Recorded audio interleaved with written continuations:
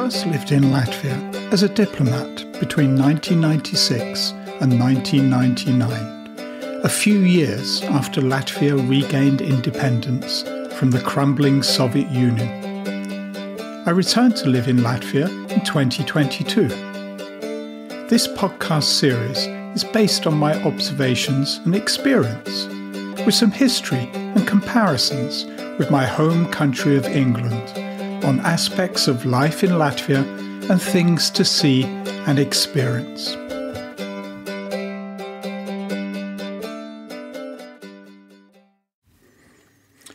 On Kuldīga. On a bright weekend at the end of September, I went to Kuldīga. The town was buzzing with people, strolling the cobbled streets, sitting at cafes, walking down to the waterfall. The small electric tourist buses were full. Why? Kuldīga had been added to the UNESCO World Heritage list a few weeks beforehand. In tourism terms, that is a huge thing. We will look at Kuldīga's journey to gain this designation. We will explore what you can see and do in Kuldīga. Come with me to Kuldīga, the small, unspoilt and beautifully preserved town in the west of Latvia.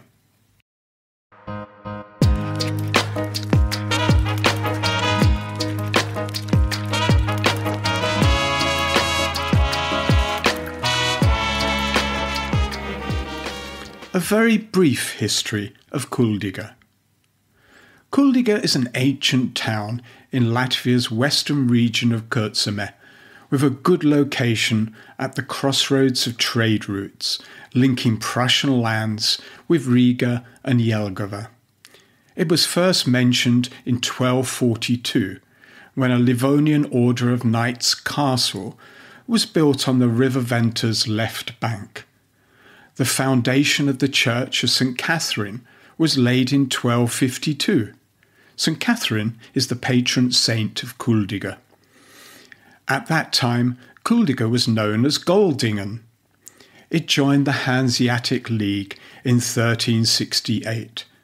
The Dukes of Courland decided to use the castle as their residence, and the town's economy grew from its trade with Riga and Jelgava by taxing goods across the bridge over the river Venta. In 1615, the bridge was destroyed by floods, which caused a massive loss of income to the town, and a fire ravaged the wooden buildings in the old town. Kuldīga's Annus Horribilis, a terrible year. The town was rebuilt around a new town square. The wealthiest residents and merchants built their houses around this. In the second half of the 19th century, industry started to develop, with small factories built. The largest factory was Vulcans, which produced matches from 1878 to 2004. Other factories produced needles, soap, cigars, vodka, beer, and mineral water. Many new residential, municipal and public buildings were built in this period, including a new town hall, bridge across the Venta, German grammar school and the House of Latvian Society. The number of inhabitants doubled, reaching 13,000 by the First World War. It now has a population of about 10,000 people.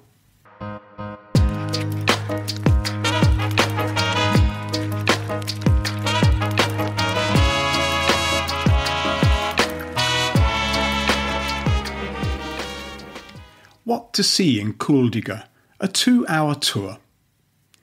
The small river Alukšupīte runs through the centre of Kuldīga Old Town, along the walls of the houses, which have a distinctive architecture.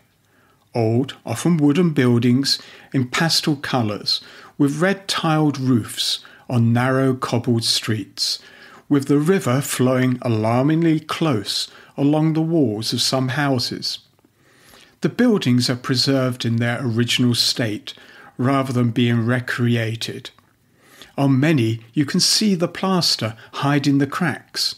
They all look like they could do with a coat of paint, but actually that adds to the character of Kuldīga, a perfectly preserved location as it was, not by modern-day aesthetic standards.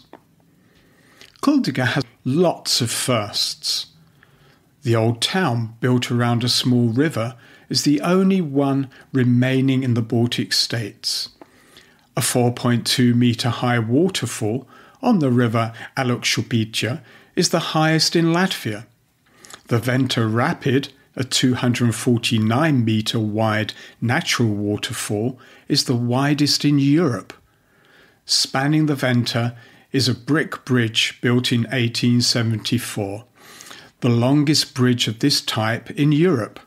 Has that whet your appetite to see Kuldīga? The town square is where you start your tour. Bažnyčias iela 5 if you're using a map or sat-nav. Like many such squares, this is the heart of the town and a gathering place. The town hall looks over it. The square is still the location for many festivities and exhibitions. Small, open electric buses start their tours from here. These have good suspension, which is necessary on the cobbled streets. A good restaurant, Kuldīga Room, is on the square. It serves excellent pizza and other dishes. You can sit outside and watch the world go slowly by, or sit inside in the quirky industrial architecture. The tourist office, with free maps, is on the other side of the square. By foot, see if you can find the oldest building in Kuldīga. It has a plaque on the wall, 1670, and isn't far from the square. Walk towards the castle pond and Duke's Gardens, the remains of the former castle and its grounds. When the castle existed, there used to be a moat connected to the river Alukšupīte and gardens that provided fruit and vegetables for the dukes living there, including Duke Jakob. Over the years, the castle has been destroyed, the moat was filled in, and the gardens were reduced to pasture. However, the German grammar school, located to the side of this area, took over the maintenance of the pond and park.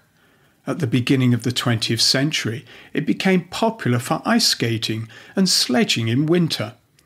The students of the school provided hot tea for the skaters. In 2010-11, Kuldīga Council renovated the pond and a stretch of old wall, and added a fountain and some sculptures. Go up the steps at the end of the park and view the majestic Venta Rapids from the high bank. Clock the length, 249 metres, the widest in Europe. As dusk comes, the rapids are illuminated. That might be a long wait, depending on what time you are there. Turn left and walk to the District Museum.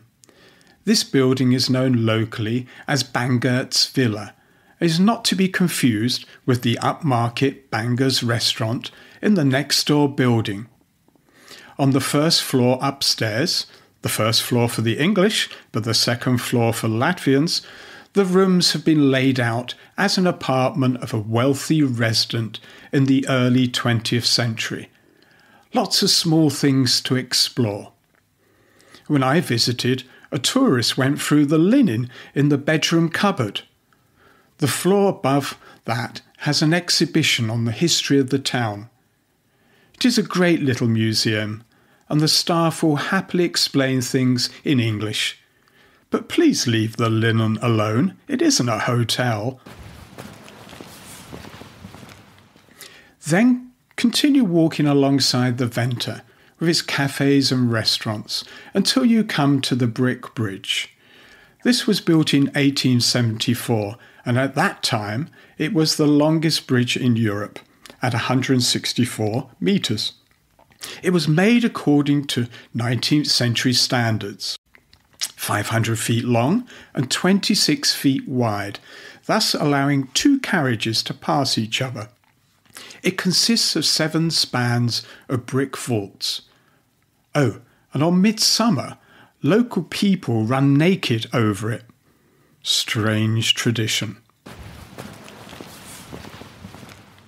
Cross the bridge and head down to the rapids. The Venter's Rumba is a naturally formed waterfall, and at 249 metres is the widest in Europe.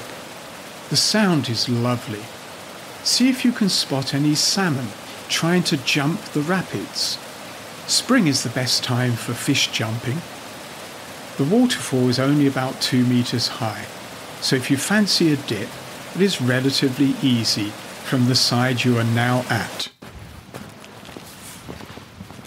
Head back over the bridge, refreshed if you did dip in the Venter, then cross the road to the small river Alokshupitcha's waterfall. In the 17th century, Alokshupitcha waterfall was artificially created to power the first paper mill in Kuldīga. Oh, the locals have another race.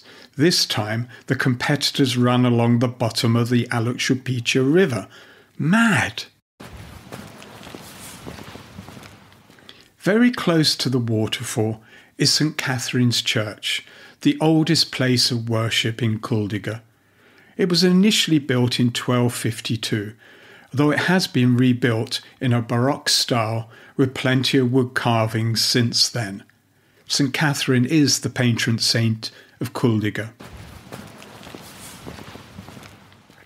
Walk back along Baznitsa's Iela to Staffenhagen House.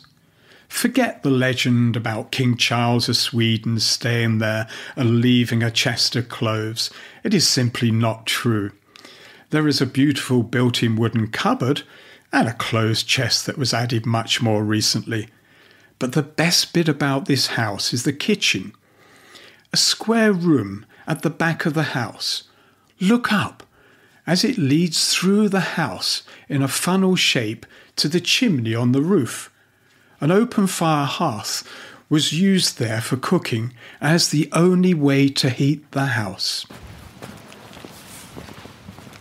Then it is a short stroll back to the main square. Tour completed.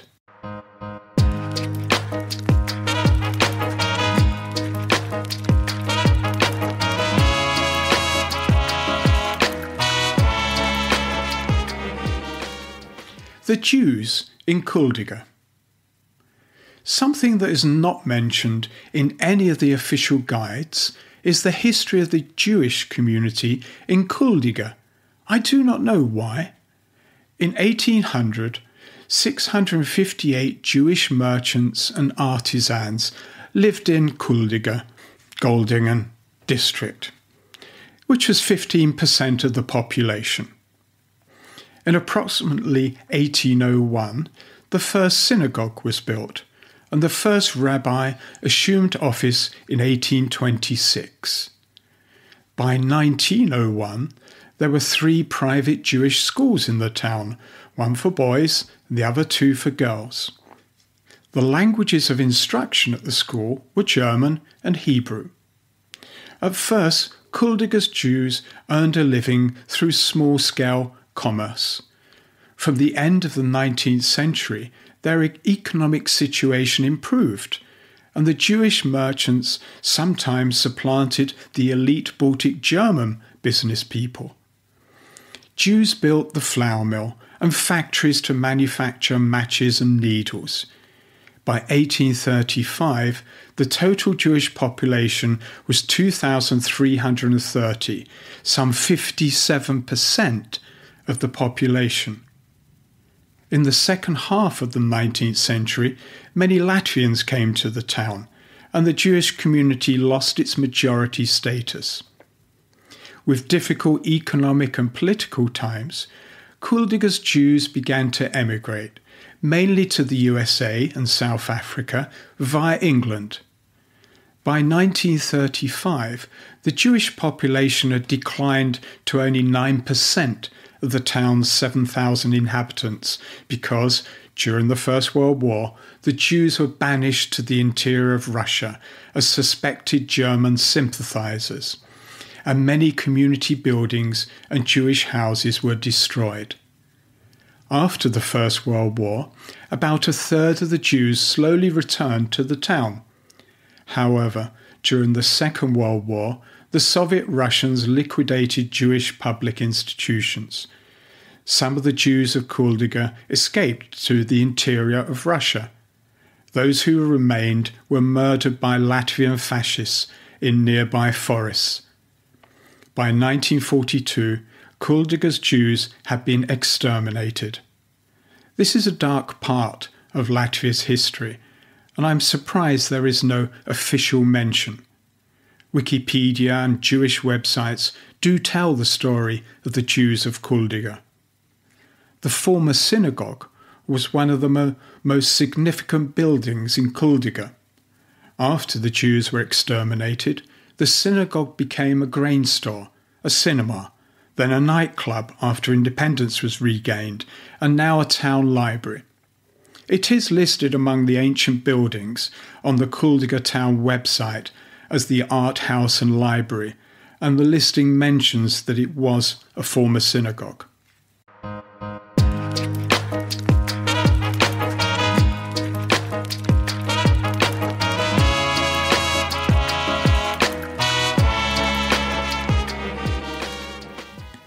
The Potato Cultural Field. It's a strange but rather interesting story. On the bank of the Venta River at Venta Park, a potato field was planted in 2019 where cultural potatoes grew.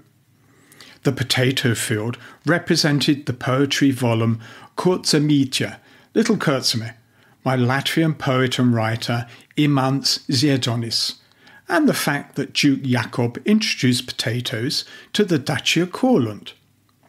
While the potatoes were growing, they listened to the potato field radio, which broadcasted poetry, plays, readings and music. People could also tune into the broadcasts. The potato varieties, Brasla and Magdalena, were planted with white clover and sunflowers. A beehive was placed in the middle of the potato field so that a person could lie down, listen to the potato field radio, and experience a life best known to bees and potatoes. Unfortunately, something else also like potatoes and culture. In the summer of 2021, Colorado beetles attacked the potato crop. The staff at the District Museum told me that the field would be developed into a cultural place. Kuldīga municipality confirmed that work was going ahead to build a watchtower on the site. I don't think to spot beetles. I had a look, and a massive metal construction is being made. By the way, Kartupelu Lauku Radio, Potato Field Radio, continues and has a regular podcast in Latvian to celebrate everything to do with Imants Ziedonis and other Kuldīga cultural people.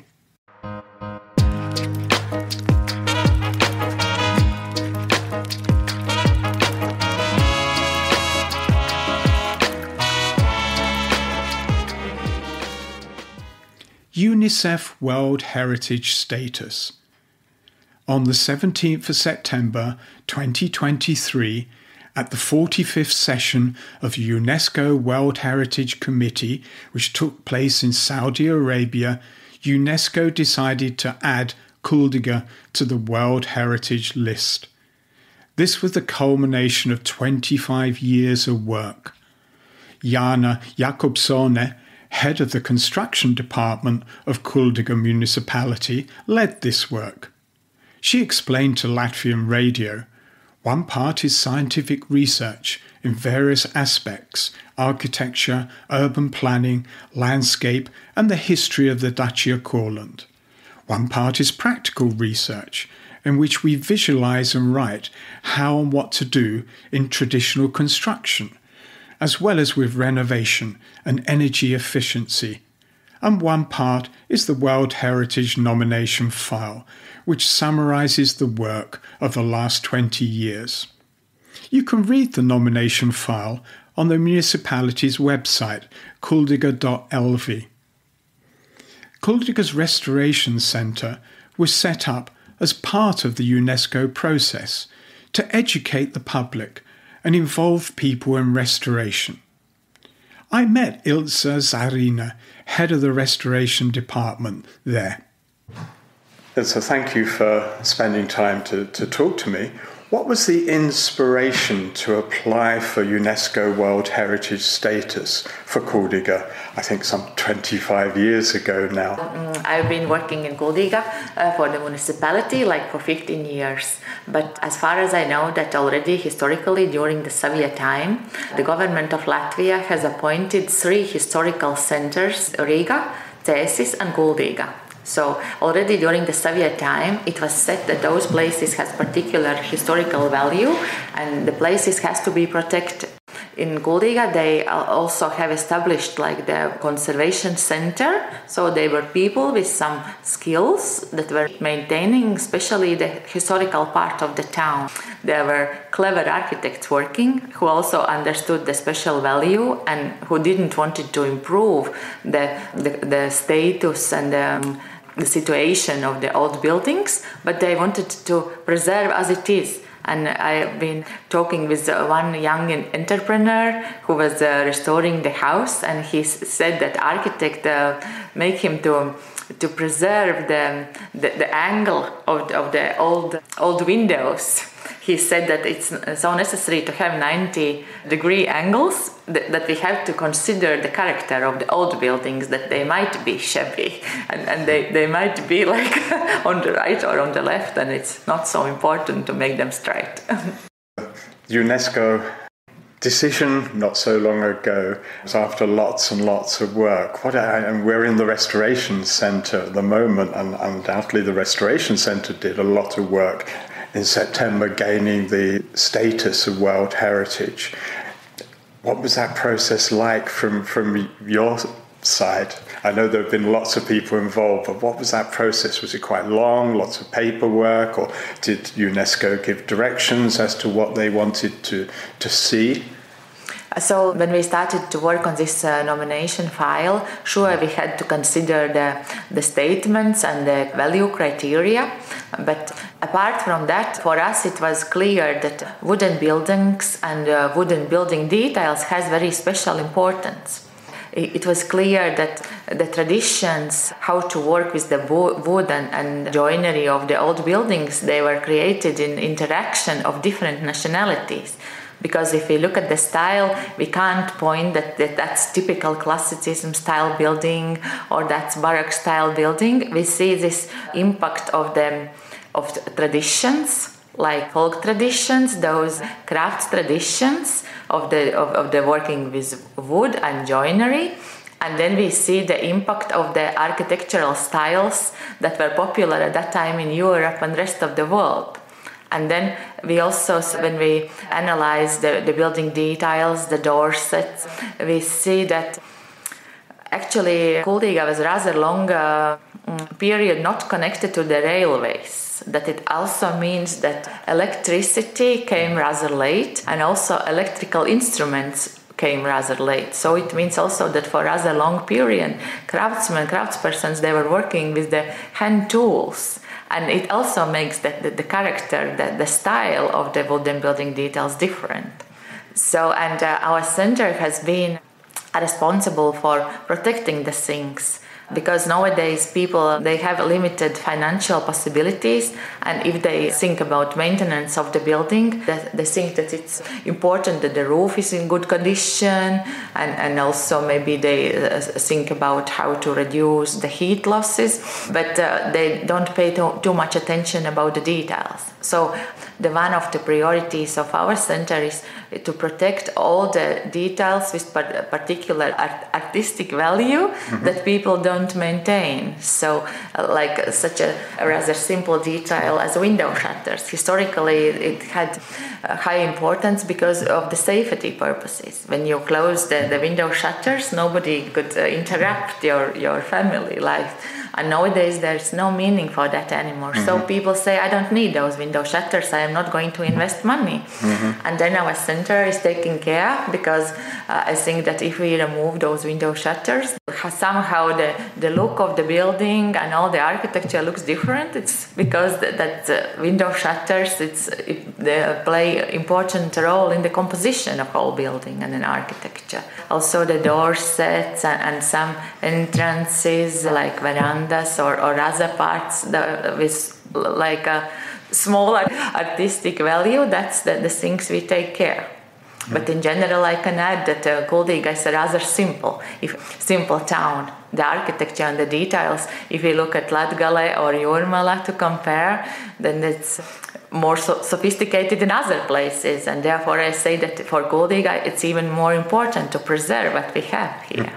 Difference in size as well. I mean, big, exactly. There's a lot of modern development in Jūrmala, as well as repairing of the old wooden villas. And that was a nice description how you worked with residents to convince them and help them to maintain the original structures of the buildings. What about businesses? When we started our work, we were not paying too much attention who owns that building or some parts with special value, but we were emphasizing the value itself. So we were not so much considering who is the owner. It happens that we help to restore doors for some families living there, or even also for the businesses. And then maybe those business people, they could react faster because they had more investments. They could pay for the work and get the result faster. When our center is helping to some building, it always takes a long time. It's not like there's big money and we do the restoration works completely. When we do the works, we try to save the special values. It's not like we want to renovate all the building. That's what we don't do. And for the businesses, we are giving a lot of consultations, starting from the joineries companies. We explain them how to do the works, what's the traditional method, what not to do, what's not the correct way, and explain why. Because nowadays, those traditional crafts and skills are disappearing because nowadays people build new houses according different traditions. And that's so important to explain people, not to say, don't do that, but explain if you do in traditional way, what benefits do you get. So I think for the businesses, we play this consultancy role. Yeah, excellent. Yeah. And also I would like to add about the residents actually, because we have a particular activity, we call it like maintenance of the wooden window frames.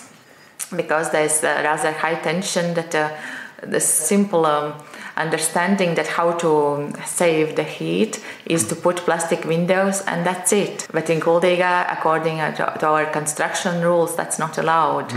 As a response, we offer people that they can come to our workshop. They get paid all the materials, all the tools. We show them how to do the process. We have even created the videos on the internet. You can go to YouTube and see what we will expect people to do. And then they don't have to invest money, but just their time. So they come to the workshop. We help them to bring the frames and everything and show the process. And they maintain the windows and they can really improve the quality of the apartment or house. First it looks like, and then also from inside it looks nice, and also it's not so noisy anymore because it's good fixation of the glass. So, and also they enjoy the process first, that they meet each other, they communicate, and then they are getting like how to say, guards of the town, because they care about. And they understand. Nice. Yeah, they understand, and they feel like they are belonging to the town, and they have improved and done something themselves. It helps build the community. It's really, that's important. Yeah. Excellent. Yeah. And then we also organize different smaller activities, maybe more entertaining and educational. Like to our center, we invite families with children. We were celebrating Father's Day, where people could come come and try those ancient tools and to make wooden curls, and they enjoy the process because children like to do a lot of different practical things. They could paint something, and then they could fix this linen oil putty in the frame, and they really enjoy. And they could cut the glass, and imagine not cut the paper but cut the glass. And so they were really fascinating. And then also we organized some activities where explained that actually wood is long-lasting material. And that's very green, not to destroy and create something new, but we can maintain wooden details for long periods, like more like centuries. And that's what explained to people. And also we give them different species of trees and teach them how to recognize the fiber and also the smell and everything. And yes, just to enjoy the nature. And on the 17th September, when UNESCO made that decision that yes, Kuldīga would be on the list of World Heritage Sites, was there a big celebration in Kuldīga? Was there a party? No, not exactly on that date. Actually, as a few days after we got to get to know the news, we went to the workshop in Norway together with the school in Zalenieki. They have this department of restoration. So we were still improving our knowledge and improving our skills. So because we think that, okay, we got the status, but it's not the end actually. That's the maybe even more beginning of the process. So we also share our knowledge, as our masters are so good. We wanted these traditions, to use traditional materials, and just to tell about restoration process. We promote it in other places in Latvia and also internationally. And so we have good cooperation with Norway, and our Latvian people go there and we work together, and it was specially devoted for the use of traditional instruments. So I think people really enjoyed the process. So our celebration was to get again new knowledges. Excellent, yeah. And what next for Kuldīga? This is a journey, isn't it? I mean, the whole UNESCO process is really a journey. What next? What's the next big plans, the next big projects? So we are thinking about that we have to do, like, let's say, scientific research of our door sets. So far we have been renovated like more than 45 different doors, as you can see the pictures also here, and when you pass in the town. So we want to create a catalogue.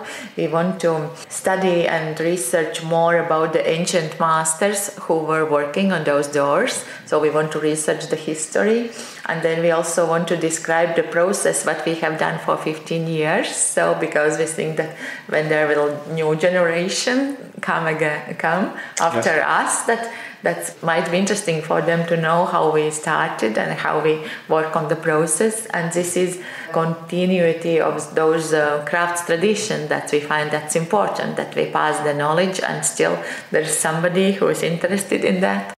Thank you, Ilse. Yeah.